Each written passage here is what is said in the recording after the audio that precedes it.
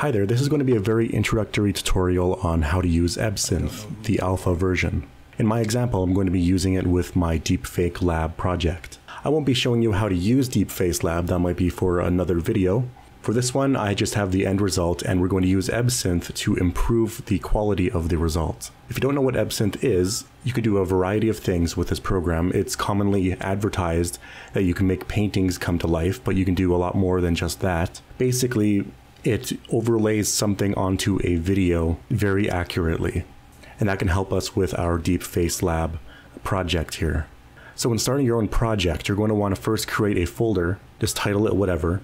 Open that folder, and you're going to need 3 folders within here. One titled keys, another titled video, and one last one titled output.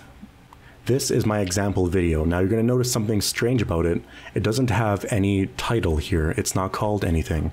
And on Windows 10, there's a very particular way you can get that done. And it's important to get it done in some cases where you can't get the output to go up sequentially. In my case, I just do this for every project that I have. Basically, you click on it, you go to rename, and now, let's say it was renamed something like hello. You want to delete that. Right-click in the box here, go to Insert Unicode Control Character, and just hit LRM. And then click off of it. And now it's renamed nothing. And that's exactly what we want. The very next step, we're going to need some kind of program to convert this video into a bunch of JPEGs. Now, Deepfake Lab actually has a program or a BAT file that can do this automatically, but if you don't have that, I would recommend this program here. This is called Free Video to JPEG Converter, and I'm sure there's a lot of programs like this all over the internet. Basically, you want to convert this video into a folder of JPEGs of every frame in that video. And that's exactly what this program can do. I'll have a link to this program in the video description below.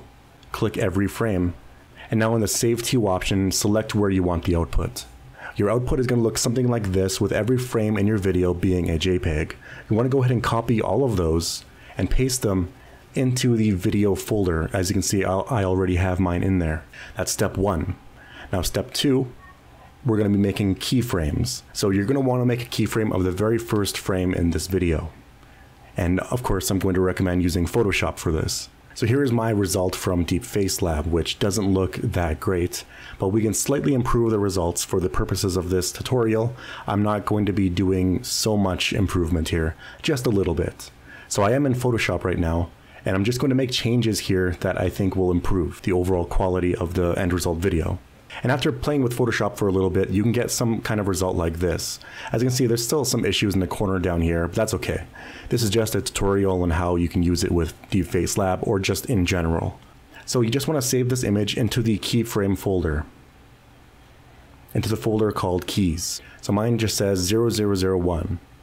Now you would want to scroll down your video folder and select another frame where you think there should be improvement and make a keyframe of that. It's very important that you don't rename any of your keyframes, as they're associated with the exact frame in the video folder. So mine's 001, and it's going to know that that should be replaced right here and worked off from that. So don't rename anything in your keys folder when you're making keyframes.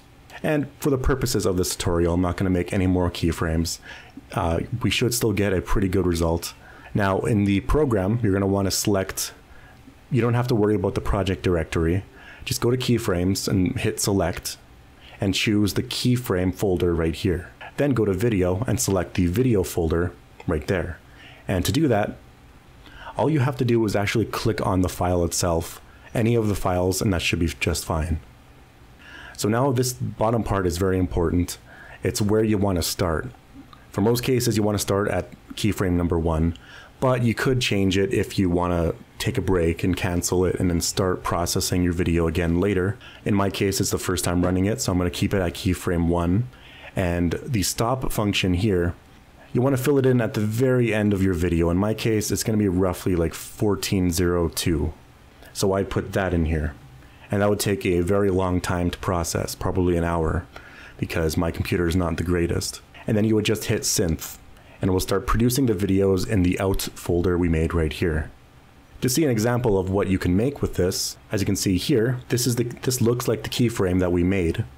But if I move to the next picture in the folder, we can see that it's translating it to all the other frames we have of that video. And that is the benefit of using the Ebsynth program. Now, for example, I could go all the way down to, let's say, here, and we can see there's a lot of issues here, actually. The shadow could be improved. I think the face is coming off right around here and right here. So we could take this frame into Photoshop, make a keyframe of it, run the program again, and we would get a better result. And so you can get really creative with this, basically. You could do all sorts of things like change the color of his hair, make the hair longer, change the skin tone, the lighting, the eye color, add a mustache, a beard, even paint over this and have it animate with the video, just as the program advertises.